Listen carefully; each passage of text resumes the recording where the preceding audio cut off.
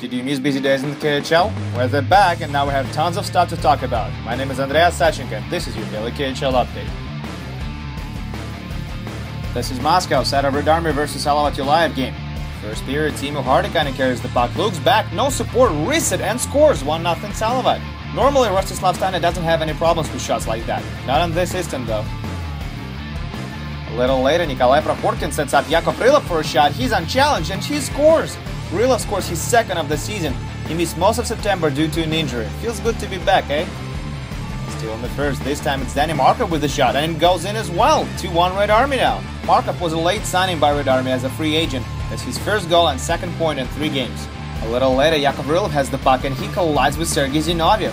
Ooh, that doesn't look good, does it? Zinoviev hit Rylov on the knee. Rylov did not return to the ice after that. In his first game in nearly a month, he played just over 4 minutes and got injured again. Zinoviev was tossed for the head. That's 5 in a game.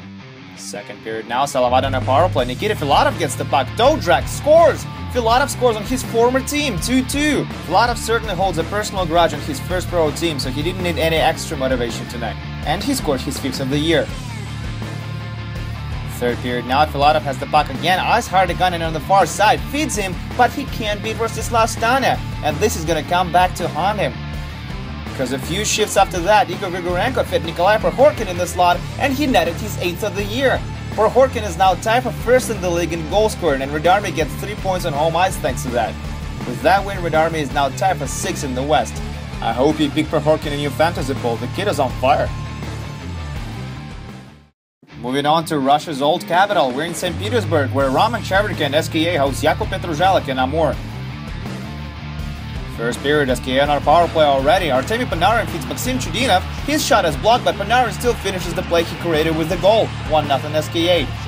Kid is hot right now. With Kovalchuk out of the lineup, he may be the firepower SKA needs. Soon after that, Kevin Dallin takes a hard shot on net. Mika Yarvinin saves it with his mask and feels a little woozy after. Moreover, he asks for a break and Petr Yeremetex plays in goal for a few minutes. No luck for the kid though. Captain Dmitry Kalinin scores on him just moments later and makes it 2-0 SKA. And Yarvinin makes his return to the ice. Second period now, Kevin Dallin shoots again, this time for the right wing, and Vadim Shipachov tips it in. 3-0 SKA. You may feel like fast forwarding this video right now, but trust me, you don't want to do that. It gets much better starting right now. Dmitry Tarasov skates behind the net, leaves the puck for Slava Ludovchenko, and he gets one back for Amur. Still a long way to go, but at least there's hope now. 2 minutes later, Artem Dubenko has the puck. He goes down, Yuzhov can cover up the puck though, and Mikhail Klimchuk pokes it in. It's just a 1-goal game now, 3-2. SKA needs to catch its breath, and they call a timeout after that. Third period now, Viktor Tikhonov puts on a great move. He's in the slot, he takes a shot, he takes another shot, and no dice for him. Mika Yarvinin saves the day for Amur. 2 great saves in a row. Just over 20 seconds left in regulation now. Mikhail Fysenko has the puck. He drags it through the office in front to Jan Mursak, and he scores from the doorstep. Tie game, 3-all. Amur has made a comeback, trailing by 3 midway through the second frame. They scored 3 unanswered goals to force overtime. Against SKA in St. Petersburg. What a storyline. Last minute of overtime now, Artemi Panarin shows some magic behind Amur's net, loses the puck, but it goes straight to Viktor Tikhonov and he scores! SKA wins it in overtime, 4-3 final. Artemi Panarin is the first star of the game with the goal and 2 assists, but props to Amur for getting a point on the road in a dramatic fashion. They pulled off a great comeback against a team not many can do anything about in the league. We're in Zagreb, Croatia now, where Medveshak meets Neftihimik. First period, Neftihimik overcommits on the physical side in the offensive end. Ryan Vesey wins the puck to Curtis Foster to Charles Lenglet for a 2-on-1, and he scores! 1-0 Medveshak. That's Lenglet's first goal since game 1 of the season. Late in the period, Medveshak makes it 2-0 as Curtis Foster scores on a power play. If there's anything we learned about Medveshak so far, it's that it's not a good idea to get penalties against them. 40 seconds later, Charles Lenglet feeds Matt Allison in the slot. He goes water bottle and 3-0 Medveshak. Neftihimik scored a lot of goals in September on home ice. It's a bit ironic to see them on the other side now. And it only gets worse in the second frame as Jonathan Chichu takes a shot from a weird angle and Matt Dalton has no answer for it. 4-0 Medveshak now. 10 minutes later, Foster knocks it over to Hanno Pikkarainen, to Matt Merle, to Chichu, and Merle tucks it in on a rebound. 5-0 Medveshak. This is getting out of hand, and fast. Less than 2 minutes later, Yegor Milavzorov feeds Fyodor Belyakov for a shot. It's blocked. Patrick Bjorkstrand jumps on a breakaway and scores his first of the season. 6-0 Nedveshek now.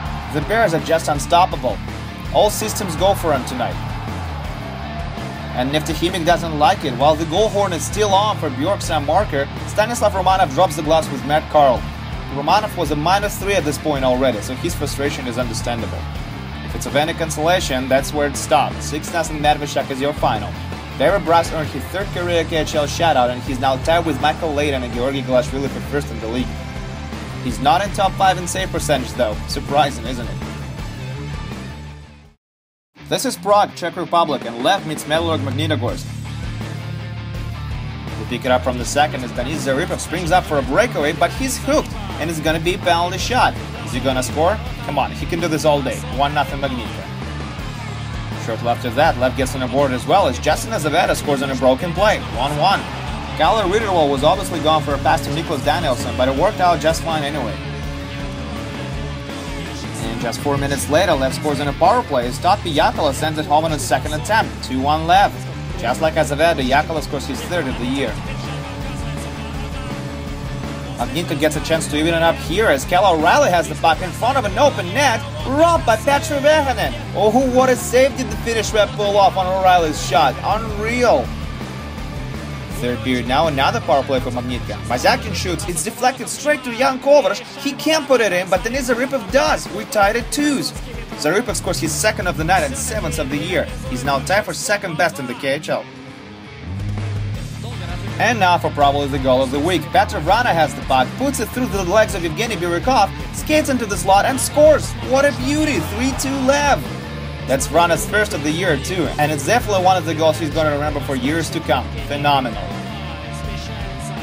Check this out now. 9 seconds left on the clock. Mike Keenan pulls Koshkin for an extra attacker. Kovacs wins the faceoff. Chris Lee feeds Sergei Mazyakin. He shoots, rebound, and Evgeny Timkin scores. Magnitka ties it up with just 4 seconds left in regulation. What a finish. One of the best games in the KHL this season for sure. Overtime now. Magnitka has a power play. Mazyakin feeds Chris Lee, and he scores. Magnitka wins it in overtime. Chris Lee with the game winner and 2 points, and Sergei Mazyakin with 3 assists. This is Magnitka's 8th win in a row. Mike Keenan should be pleased, if he knows what that emotion is, of course. Next stop, Yaroslavl, Russia, where Yanis Brooks and Lokomotiv host Niko Hovinen and Metallurg Novokuznetsk. First period, Yuri Petrov has the puck, he throws it in the slot, Niko Hovinen covers it up, and Alexei Laksionika takes down Miklas Redliks. Oh, but the help is on the way. Veteran Vitaly Vishnevsky doesn't like what he sees and jets down there Superman style. I'm not sure how to feel about this scrum, but I'll try to stay on Vishnevsky's good side from now on. Later in the first now, Kirill Kapustin has the puck, skates into the slot, scores? No! Kapustin beats Niko Hovinen but misses the net. He's gonna have bad dreams about that. Second period now, still zip-zip on the board, and Yegor Averin lets another great chance go to waste. If you can't read lips and speak Russian, you know you were just exposed to some very colorful language. But he's gonna get his goal in overtime. There he is on the left wing, he carries the puck behind the net, still has it, slams on his brakes, moves into the slot, takes his time, and finally roofs it. Lokomotiv takes 3 points on home ice thanks to Averin's third of the year. Novokuznetsk continue their slide as they lose their 10th consecutive game after winning first 2 games of the season. They need to turn things around. If they know how, now would be a great time to do it. Severstal hosted Sibir tonight, and the Siberian team got on the board first as Nikolai Lemtigov opened up the scoring on a power play late in the opening frame. That's his second of the year, and he should be really thankful for Alexei Kopeyki's assist. Second period now, Severstal cough up the puck in their own end. Oleg Gubin gets a breakaway opportunity, and he doesn't miss. 2-0 Sibir. Gubin scores his second of the year. He spent 5 years with Severstal. Local fans know him really well. A few minutes later, Anatoly Nikontsov gets the puck in the slot. Snapshot, and it's in! Severstal cuts Sibir's lead in half with that. Nikontsov scores his first of the year. He won Alexei Cherpanov's trophy in 2010 as the league's best rookie. Sibir restored their 2-goal lead in a hurry though as Yuri Lecter and Yunus Anlon set up Ivan Lekontsov for his first of the year. 3-1 Sibir. Bogdan Kiselevich scored late in the third to give Severstal hope, but that never escalated to anything.